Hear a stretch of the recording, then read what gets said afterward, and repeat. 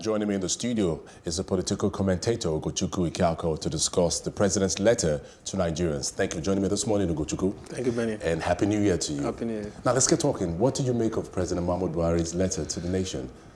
Well, for me, I think it's a shift from the past. And to judge the spirit of the letter is to see, okay, how committed will he be in 2020 to what he said in terms of electoral reform, security, and other issues that are pressing Nigeria at the moment. Last year wasn't a good year at all for Nigerians, for the country. We had a lot of issues from police intimidation, rising poverty, unemployment, and the rest of them. So for him, I just want to believe that he was the person that wrote this, not one of his 8. I just put it out for us to read as a country to say, okay, this is it. But for me, if he's going to follow the letter through, it will show a shift from what happened in 2019. So I don't know how committed him and his team will be to do that because there's a lot of issues that at the moment that the country is facing. Insecurity is rising, poverty is rising, the economy is not at where it's supposed to be at the moment. But this already shows if they're going to, for the first quarter of 2020, for the Q1, if they commit to this, what they will show the outside world, the investors, that okay, 2020 will be a different ball game for Nigeria. So to show the climate is ready to accept investment, journalists will not be intimidated, people will not, the court will say release someone and you keep the person for as long as you wish before you do anything that you want to do. So for me, it's a good one if they will follow it through. But if not, then we'll go back to status quo. All right. In the content of his letter to the nation, he did state in a few sectors where he says his administration had achieved some good level of success. Security, he did put on that, the economy, and also the all-time anthem, corruption, the fight against corruption. Now, if you're to look at the entire sector of the nation, critically and holistically, would you agree that there's been milestone achievements by the administration of President Muhammadu Buhari? I totally disagree.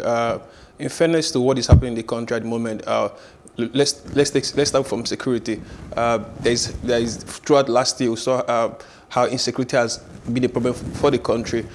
Just on December 25th, we saw that terrorists killed some Christians in the north. And this is not just about the northern part of Nigeria. You bring it out to the southern part of Nigeria, militancy is still rising. We have cultism is now a problem in Lagos and across Southwest State. Then you take it down to the southeast, there's still places where kidnapping is still an issue. So altogether, we still have security issues that we're battling every day. People are not safe. People don't go out and feel that they're secured. And so even in Lagos yourself, even Lagos being the commercial capital of the country, there are some places you will not go at night. There are some places you can't even move around. Yeah, but let's not forget that there were places in the country that there were continuous reprisal attacks by these extremists. Yeah. Places like Borno, Adama. I mean, most of this we don't get to hear any longer. So can we say in that vein that some level of success was achieved security-wise by this administration? But in terms of what happened to Boko Haram, there's been a level of success. Yes. But for me, I don't think for me, like exam, you have 1/10. For me, I think it's 3/10 because soldiers are still being killed. Which is really poor. Which is still poor, not fair, because people are dying every day. Boko Haram caught Nigerian soldiers on live TV, and people see them on the internet. So it's not about whether it has reduced. The issue is that we still have those challenges, and there's something that happened within the last administration. At a point, there was a media backlash where people can't report freely some of these issues. So it wasn't just about was it happening? It was happening. For us to see what happens in this country on December 25th, some people were killed. Nobody reported it. It took the Western media for them to report it. So for us to know, okay, this is what happened. So on our own part, there are some things that we can say from the media part, what is happening? Is the media in the country free to report these issues? Because for me, I feel they are not. I feel that there's been a heavy media clampdown on the country. There's some things you will say, they will take your station off from you. There's some things you say, they will yank you off from the air. So in terms of insurgency, it's not as it used to be before, but we still have the pastoral conflict.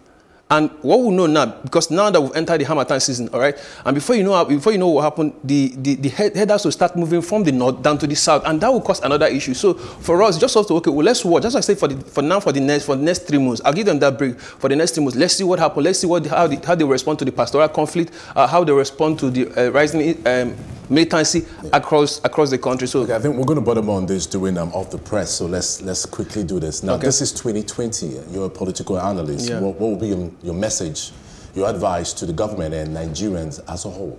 The most important thing that I think this country needs at this point is investment. And every action, inaction, anything that we do as a country should suggest to the investors that this is the right climate to put in your money. We saw last year that Ghana went ahead of us, and they are currently the place that has the highest level of FDI in West Africa. Nigeria has not shown so far that you can do business here and make money. Nigeria has not shown that. We see how companies come here, they get intimidated by the agencies of the state, makes it difficult for people to make money. Already we have a rising poverty level, we have unemployment. And the most important thing that we need at this point is to make sure that people can come in here, do business, and there's no sense in us still closing our borders in 2020. Right? We just saw what happened in Ghana, how Ghana was able to amass a lot of FDI this December in terms of the whole Afro Nation and Afro China and the rest of them. What we need at this point is to bring investment. What we need at this point is to bring people to look at Nigeria is a sane nation. But they do say that the closure of the border in the last few weeks have actually increased our revenue, and that a great amount of success have been achieved by the closure of the border. I think that's the people that say that economists that work for the government. Because if you go to the market determines everything. The price of food are still high. People paid more for rice than they paid in 2018. So it doesn't make sense for them to take it in 20. What we need most importantly is for us to have a government that understands that free market will benefit us more than driving a statist policy that they are taking us back to the 1980s and the rest of them. What we need in 2020 for me, most importantly, is for us to have a market that is free. We'll have a government that respects the judiciary, and we'll have a government that understands, that promotes the rule of law, and most importantly, before you know what, election will come. So we need government to speak in terms of unifying the country, making sure that the country moves as one, making sure that people understand that this is the only country that we have, and we need our leaders to say that, act that, and do that. If we can be able to do that, I think 2020 will be a better year for us. But like I always say, hope is not a strategy. So I'll watch and see what they do in the next couple of days and weeks before we judge them. But it's good for them to say, okay, this is the direction that I want to follow through this year with the letter. It shows a good intent, but it's the action. Let's see what happens going forward. All right, thank you very much, political analyst and commentator Ugochukwu Ikeako. Thank you for joining me this morning.